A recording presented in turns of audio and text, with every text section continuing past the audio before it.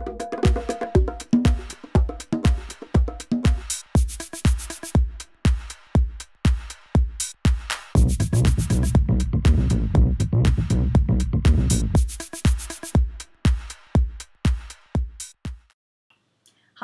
welcome to Life Unravelled, where we unravel life's little mysteries. Today we're going to have a look at books. We're going to go through different books for different stages and actually explain a little bit about how you can choose the right book for your child. So let's get into it.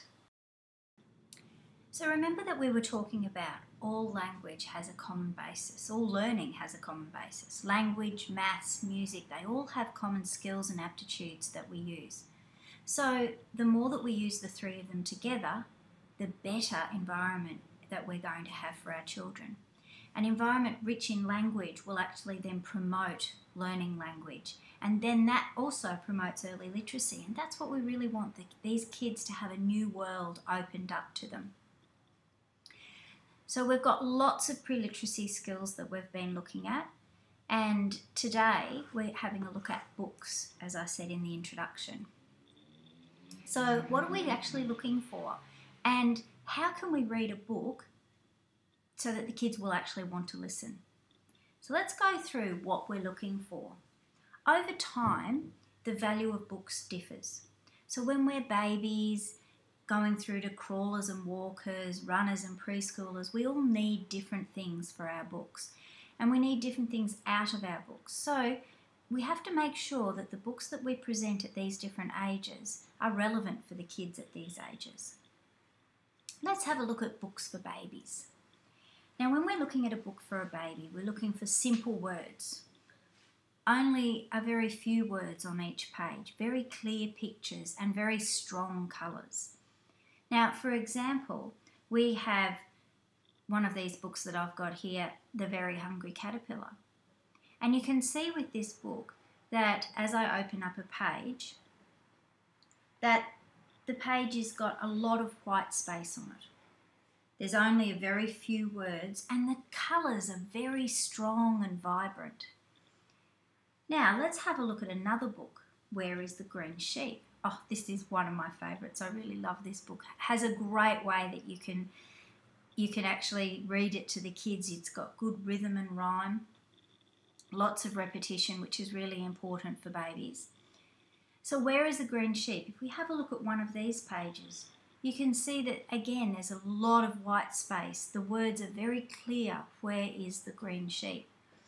And having all of those white spaces, the blank lines, which we know are words, but when they're babies they won't know that, it gives them focus towards those words. So these are a couple of really, really good books. Obviously, ABC books are great for kids of this age because it really promotes them seeing those shapes of the different letters. Now, once our kids go through and they start crawling and walking, they actually need a little bit different book. We move into more rhyming books, things like Hairy Maclary from Donaldson's Dairy. You can already hear that sing-songy type of rhythm that we can get. Dr. Seuss books are fabulous for this. Oh, they're Cat in the Hat, but there are thousands of Dr. Seuss books now, and they all have rhyming, and that rhyming is really important for the kids. They've also got more complex pictures. Let's have a look at this Hairy Maclary from Donaldson's Dairy book. If you have a look at this book, and we'll open up to just one of the pages, you can see that the colours are a little bit more subtle. It still has a very white page with your writing on it, but it has a little bit more interest. And also the kids can relate to it. If you I'll flick through here, if you have a look, you can actually see that there are things in their environment that they will actually be able to recognise, like letterboxes. Now let's look at runners. Now runners require books that have a stronger storyline, a little bit more complex, maybe sometimes talks about things that they have done themselves or they have seen themselves.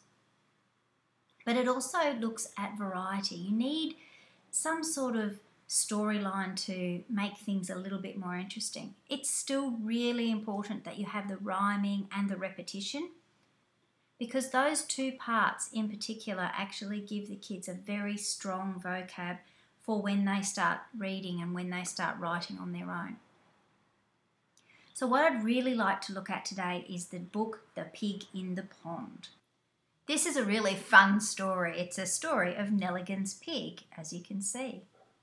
The pig sat in the sun. She looked at the pond. The ducks went quack. The geese went honk. The pig went oink. She didn't go in because pigs don't swim. Now, if you have a look at this picture, you can see that there's not a lot of white space in this page.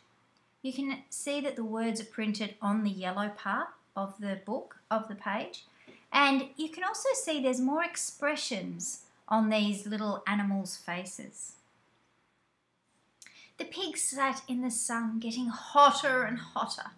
The ducks went quack, quack. The geese went honk, honk. The pig went oink, oink. She didn't go in because pigs don't swim. Now, if we have a look at this, what's really fabulous about it is that it's now done into like a cartoon type style. And you can see that the pig's getting hotter and hotter, and she's got her paw on her brow as she's sweating. You can see that the ducks and the geese are all having a bit of a conversation. Now, the beauty of this book is that the kids can start piping in with their own quack, quack, honk, honk, oink, oink. And you can see that they then have to remember if it's a 1 quack or a 2 quack or even a 3 quack. So they have to start listening to the story. And remember, we're actually been talking about how to learn to listen, and this is one of the great ways that you can do that. And finally, we're looking at preschoolers. Now, preschoolers need much more complex stories. Fairy tales are great for them, or books with social dilemmas. Milo and the Magical Stones is a fantastic book because it has 2 endings, a happy ending and a sad ending. So it's really good for the kids to see the different types of endings that you can have. This age group loves information books, so encyclopedias, those sorts of books that you have around. Often Google is not quite the same, but if you can have books that they can flick through, they are great for the kids to actually start to see the world in a new way.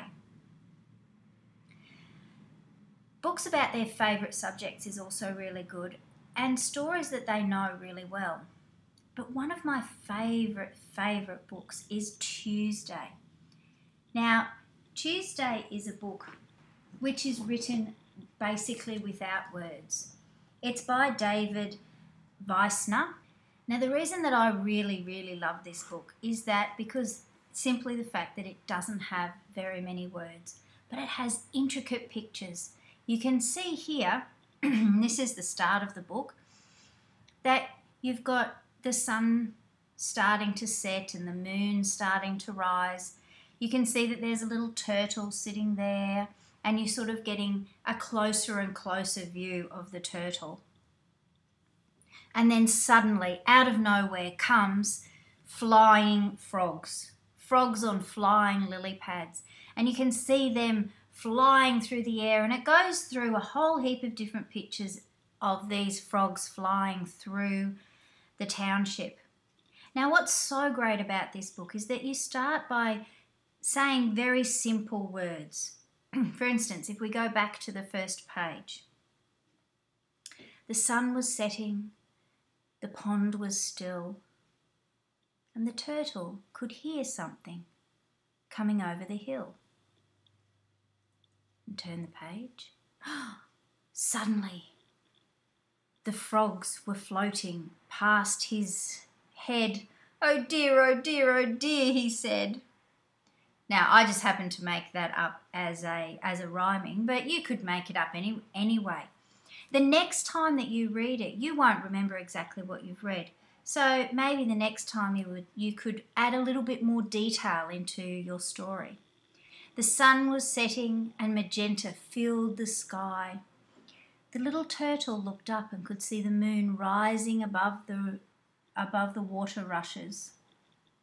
The water lily was about to open at sunset, but suddenly there was a noise. He wasn't sure where it was coming from. "Oh, it's coming from behind him. Look, there they were, sailing across the ocean, across the pond, in the air, flying lily pads with frogs sitting on top. They looked pretty smug, they looked pretty happy, but he was very, very scared. Frogs should not be flying on lily pads. And you can see, so you can change it up a lot. And the whole beauty of this is that the kids aren't focused on what is the next word that is happening. They're actually focused on the story. Then what you can do is you can get them then to start telling the story to you. And they'll love that creativity. So once you've modelled it a couple of times, then it's their turn to actually start doing the story. Don't ask them to say the story initially. You need to model it for them. So go through, have a lot of fun. There's a couple of books that I know of like this. Just enjoy it. It doesn't matter if you fumble over your words and you don't get it right the first time. It doesn't matter. The kids will love it, and they will then love to become this great creative, make this creative story. At the very, very end of the book, the frogs come back to the pond and their lily pads fall down and they're stuck in the water. And you can actually start to describe, have a look at that frog on the end. He is not very happy. And by starting these conversations with the kids about body language and how you look for different things is a great way to help them with their social interaction.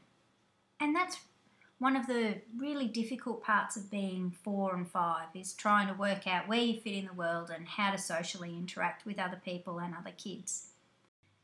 Thank you so much for listening. It's been great. I hope you've got a little bit out of this.